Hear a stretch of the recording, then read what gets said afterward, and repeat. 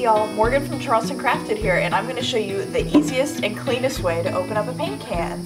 Now, they might try and sell you one of those paint can keys at the hardware store, but you don't need that. All you need is a flathead screwdriver.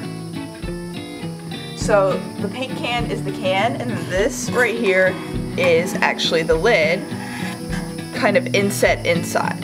So all you're going to do is you're going to take the flathead and sort of push down on the handle and up on the end.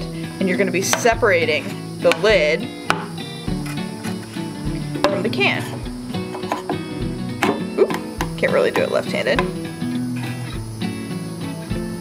Just work your way around the can.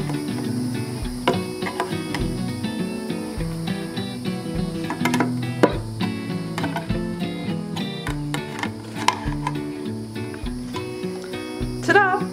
Super easy. Now to seal it back up, all you do is put the lid back on, and you can take a hammer, the back of your screwdriver, anything, and just knock it back into place until it's fully secure. That's it. That's how easy it is to open a paint can. Thanks for watching.